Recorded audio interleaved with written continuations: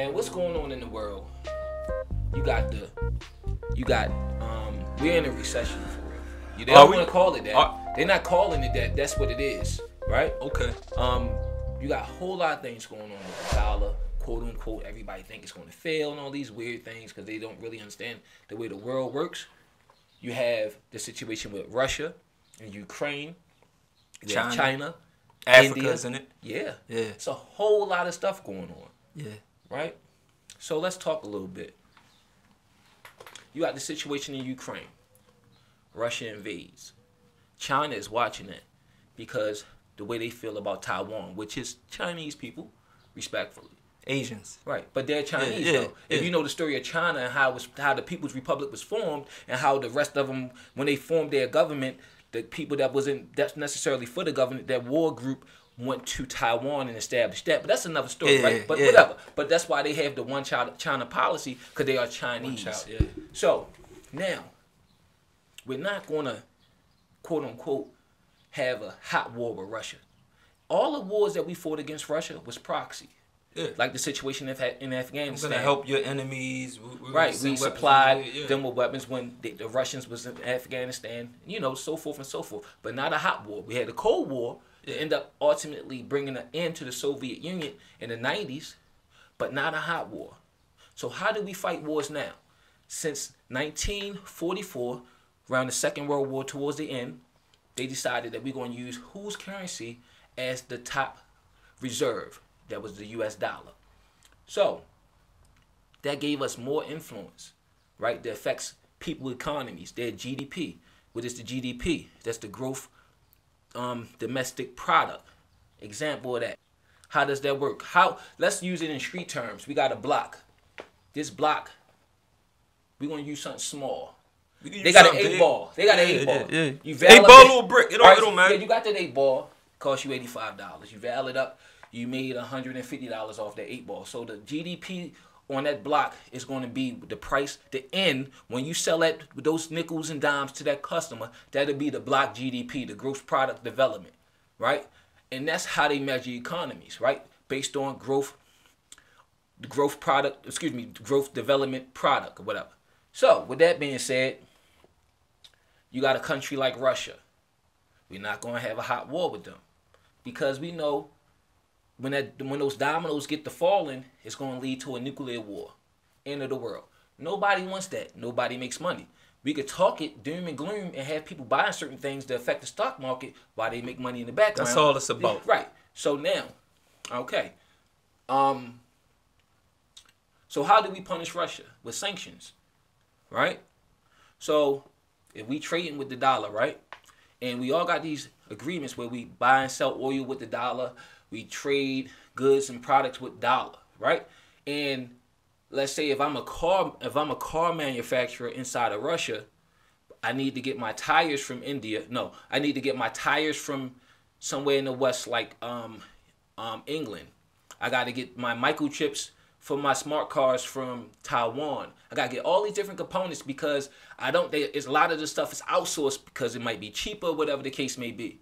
So if you sanction my country and companies so we can't produce and have that GDP, you're affecting my economy, which is it's going to be a trickle down effect, even though it's going to affect us lightly because we can't sell these parts, but ultimately we break you that way. So brings us to what? BRICS, right? That's what countries is that? BRICS. That is Brazil, Russia, India, China, and South Africa. And India and China ain't the best of friends because they always have scrimmages on the border, right? You know, I'm letting you. No, I'm about to pass it because I'm trying to. This is the monologue in a sense. Yeah, right? I'm letting you rip, yo. So you have BRICS, right? And you combine those countries, that's about almost half of the world's population. And collectively, they have a world GDP, right? So think about it like this, and I'm just speculating. So we can speculate. Right, China just, China want Taiwan back, right? And other countries want to do different things. Like America has their agendas. whether it's with sexuality, different ways that we try to influence people in different countries to do what we want them to do, and we'll offer them money or put sanctions on them. Now, in order for countries to move the way they want to move without getting that foot put on their neck by the West, and the only way West is going to not necessarily invade their country, because we got all these international laws, we do sanctions and trade agreements and stuff like that. So the only way to affect them is by sanctions and different trade restrictions, right?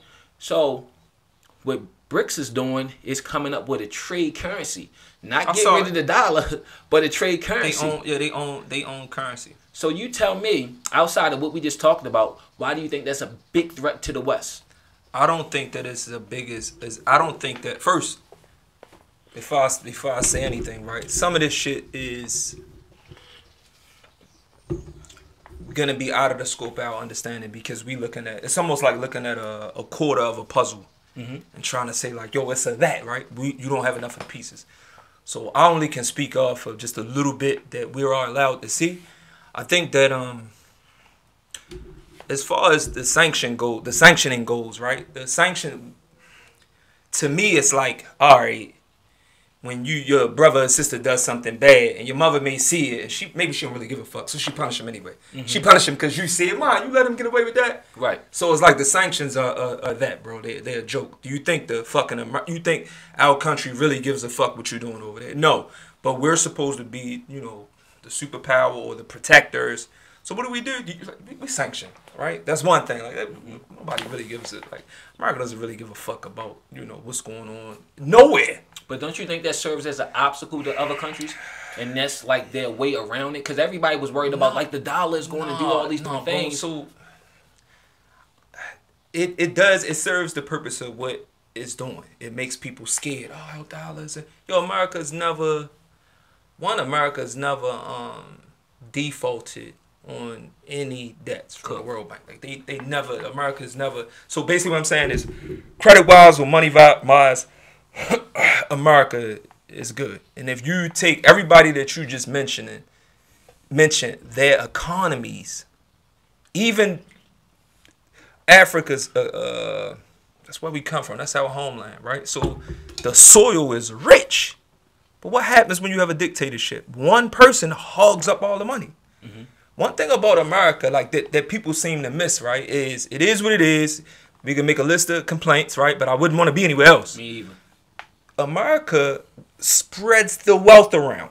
Okay. All right. So when every other place that you man, it's one person, universal health care, to this, to that, to this, to that. The money is maybe a handful of people have all the money, right? Right. Here, that money spread around, bro. There's more opportunity. It's more opportunity, bro. So you always gonna get the greatest thinkers, the greatest minds, the greatest scholars from Russia or Ukraine. They want to come here. Why? Right. Because you can be a very smart person, and you could go to America and you can. Yeah, you can thrive. You can thrive, bro. Like that's not gonna be. Like I say, I'm not a fucking specialist. Some of this shit is just good old common sense, right? And I don't think that America has came into this type of power only to lose it. Like, I don't give a fuck. I agree, and that's what I'm saying. Like, because it benefits nobody. Like, to have a hot war. No, but I don't even think, not to cut you off, I don't even think you gotta, it's a funny thing, right? So it's just like with news, right? We consuming so much news, right? So it's like when you see some piece of news that you don't agree with or you don't like it or it sounds like a lie, you dismiss it. That's some bullshit, bro. Yeah. But when you see some news or you get some information that sounds like it's in accordance to your core beliefs, yeah, you believe that news. Yeah, you're not being objective. You're gonna find. Yeah, you like because it's something there that you like or that y'all believe that. So it's like you cherry picking news, but because it stands with something that's in accordance to what you believe that news. So even with the BRICS and the scenario that you gave, that's something that we know America be on some bullshit. So it's just like certain news you're like, yo, yeah, that is right. Our dollar is really in trouble, right. And it's like, yo, bro, it's really not. What they're trying to do. I would agree with you. Yeah, my bad. Go ahead. No, what they're trying to do is actual and that's factual, right? But the dollar. Think about the people here and how much everybody wastes money. Everybody here live above we live above our means. We spend we spend a whole lot of money. Yeah. So what will happen if now y'all come up with your own currency? Who the fuck is adapting to that? You think we're adapting to that? We got enough. We got enough resources in almost every area to thrive all on ourselves. Everything is outsourced. This is a fact. Everything is outsourced for us to make a profit. Right. And but the way that works with it being outsourced, with our currency being the reserve currency, so it works in our favor, and that's just it. That's why you don't want to be nowhere else in the world. That's right? what I'm saying. Because now if we start trading. Hold on, if we start trading, if they come up with their own fences, right? So now, from what they say that their GDP combined would be like 26% of the world's GDP, right? And they have other countries eager to join BRICS, right? And it's not to say that I just think that they feel like it's time for a change, and they want their lives to change. They want to live like us, but not under our thumb. It seems to me, in a sense, from what the news say, that the world is almost it's like a kid growing up rebelling against his parents. Now they think they know enough, they know it all, and now they're ready to do it themselves, in a sense. And not just that, now if we trading with a different currency, countries can move the way they want to move and do certain things outside of quote unquote international law, and the threat of a sanction not being able to trade and buy things in their currency, which can affect your economy, blah blah blah. They don't have to go through that because they're trading with a different one. Oh, play. Like I get everything. So I think is that the threat? That's not a that's or is that balance to the universe? That's to me, right? Again, right? Like some of this shit is like it's totally out of the scope of our understanding, right? And it's just like, all right, if that does work for them, right? They now have their own reserve currency that's outside of their sanction, and now they trade and they doing like, all right. So if they do and that works, how does that affect us? It affects us in the sense of influence. That's it. And being able to penalize people that don't play by our rules, quote unquote international rules. Yeah, but and that is the threat. Yeah, but you have to ask yourself like again, right? We're America, right? Yeah. So it's like we're the high school principal, right? Yeah, the bully. The whole I like being on the winning team. The whole sanction piece anyway is, y'all just gonna let them do this to us? No, we're gonna impose more sanctions. Like nobody really, that shit don't mean. Well, see, you can say that because you're not on the end of those sanctions. We're not the ones on the end of those sanctions where it affect our economy, where it trickle down to like the low level people where they're losing jobs because they can't no longer manufacture certain things. This is why I was saying what I was saying. Those countries that Russia and those countries that get sanctioned, the poor people there are already very fucking poor. The sanctions affect the rich. But here's the thing, though. Like it's no middle. I agree. No, you're absolutely right. But what I'm saying is, I think it ain't as much as water under the bridge. Because if it wouldn't, they wouldn't be trying to move a different way to they could have that, so that wouldn't be a problem. And what I mean by having that, by starting BRICS, which was since 2001, and now even talking about coming up with their own trade currency, so they won't have to deal with that anymore. Yes, I agree. Because in certain cases, it can influence people because they don't want their business to stop. Some rich people they want to keep their revenue coming in. That's what I'm trying to tell you, right? This is what I'm trying to. If you look up those places that you mentioning, right, the wealth is at the tippy top, right? Ain't no middle. There's no middle class. It's just wealthy and poor. I'm not just those sanctions that get imposed, right? Those sanctions are going on the top of the top. Right. So it's the people that fund the people, like for instance, right? If they got quote unquote elections and stuff like that, those people, like here, the people that make all the money fund the people who's running in office, right? So we affect them. So our way to influence government by hitting the people, the money people that say, hey, stop doing that, back off of this, because it's affecting my money in this bank over here in this country. It's affecting my money here in this country. And if our money if the dollar is the leading currency, a lot of those rich people, their money are in dollars. So, all right, so the part that I guess maybe people don't, understand, right? So, if let's just say Russia and the guy that runs Russia, I'm gonna say his name right. So look, right. So if we track his wealth, his spending, the things he owns, America knows directly if we impose this type of sanction, this may cost him. He's That's exactly insanely. what we're doing. He's insanely, insanely wealthy. I get your point. Go right, ahead. but it's like, oh, we'll impose that sanction there, which is it's a fucking joke, right? We'll impose those sanctions, but he still made like, damn, yo, that's costing me. People in power, they looking at 20 years, 30 years, 40 years, shit for their kids. That's the difference between, they ain't just thinking about kids to college, they thinking about legacy. So he made, the people over there may look at it like, yo, that sanction is costing you $5 million a year. Shit, 10 years, that's... Right. So, and with that being said, and if they can say, well, in 3 years we'll have our own currency to trade. Yeah, that's what I'm saying. But it's like the reason it's a joke is when you see sanctions, you think about you think about like if we were to get sanctioned and what a sanction might do for the middle class or whatever. Because it's different kinds of sanctions though. Yeah, so economic. Now if to the Russians, they don't feel it. The people that's working in the stores or the poor people, they don't feel a sanction. Why? They already poor. Well, I'm gonna say this. I don't think everybody's like, especially in these European countries, it's not like everybody's super duper poor. You know, they living life like we're living life. I mean, with the internet, you can see people living differently and going to the gym, going to work and stuff like that. It's different. It's different. You definitely give me resistance. So it's different because what you may see, the everyday run-the-mill shit is people able to live like that because... Right, it's the same here, though.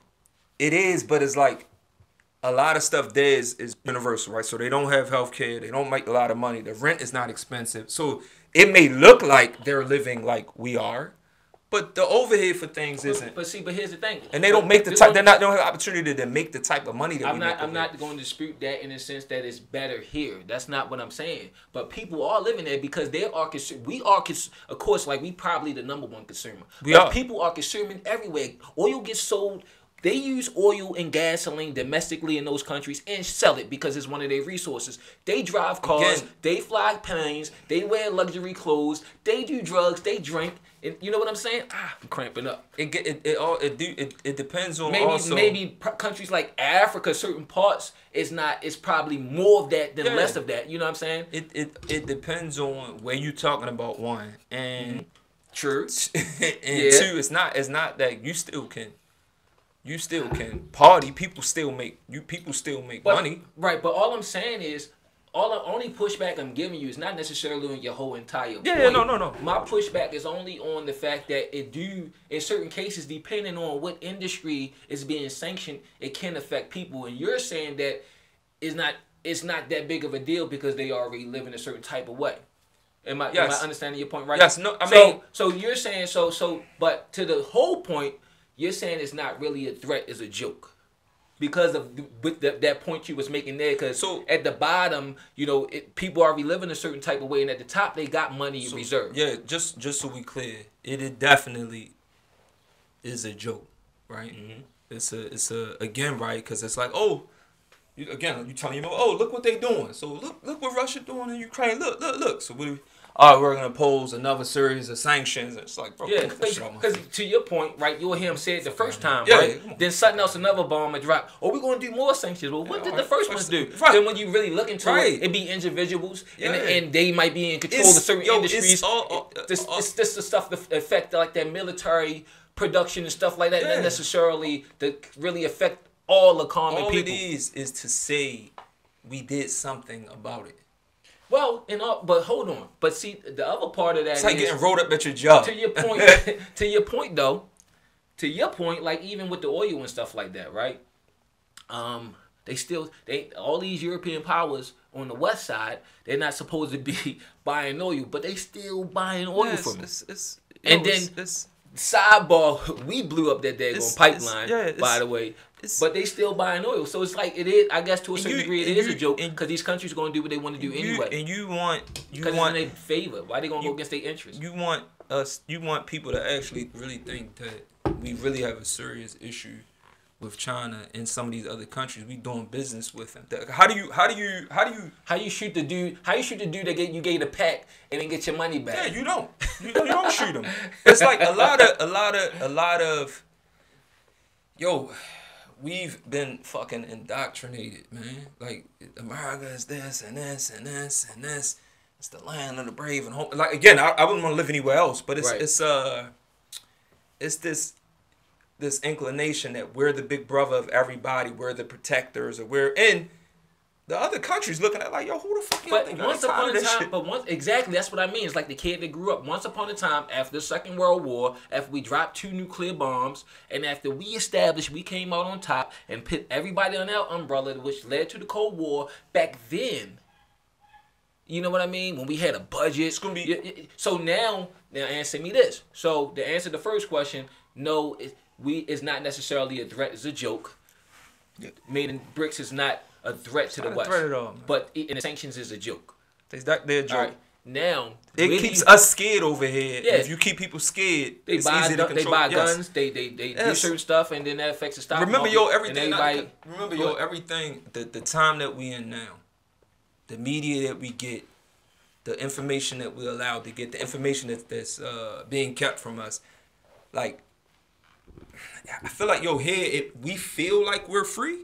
Nah, right. We like that's the illusion. You can come over here and get the money. You may feel free, and you're a lot freer here than anywhere else. Right. But you're not free, right? And the way we use our devices, the things we talk about, are being tracked, right? Yeah, it's just like they know the government now can tell East Baltimore, right, from district such and such to district such and such, they buy on a month $10,000 worth of Tide, or they vote this way and they buy this amount of gas. Why? Because of the transactions, the shit we talk about, the Facebook, so like more than ever they have more. And Trump's presidency showed that it exposed what people think and what parts of this country. So it's like when you know that, right? Mm-hmm. The government, they playing chess. They playing chess, bro. We looking at the board like it's checkers. Mm-hmm. So it's like, yo, the information that you are privy to, in my opinion, keeps you in a state of fear, right? I think that's a fact. That's not an opinion. That's a fact. It keeps you in fear. You see strange shit happen. You fucking UFOs, people getting killed. You want to maybe stand up and do something, but guess what you got to do? You got 2-3 kids. You got to go to work. Yeah, you're bound by your you in debt. You got to go to work. You might feel this way about this. You might want to stand up for this. You might want to go riot at the school because of all the shootings. But guess what? You got to wake up at 5 in the morning and you got to go to work, which snips your power. Like, so it's like we see all this fucked up shit, people depressed, but it's like nobody can do. And the government plays long ball, bro. So when we looking at something in our lifetime, well, yo, that's fucked up. They're looking at, okay, we're going to get some resistance here. We're going to get some resistance from 30 to 65, right? But when they die, we have a whole generation of kids that will grow up with just the cell phones. Right. We'll be able to totally indoctrinate them. It's like, let me say this, it's like, there was a time, probably, it's a good example. I'm going to lay a cramp too. There was a time when, that's gym life. Yo, there was a time when, there was a time when people still rode horses and the automobile was invented, right? You think motherfuckers that rode the horses, it was resistance. We don't ride no fucking car, fuck the car. Exactly. That shit will play out, right? Yeah. Now nobody rides horses anymore. The people who so it's like, so it's like had a problem. That's like the shit that we see that we in our lifetime that we have a problem with that the government is doing.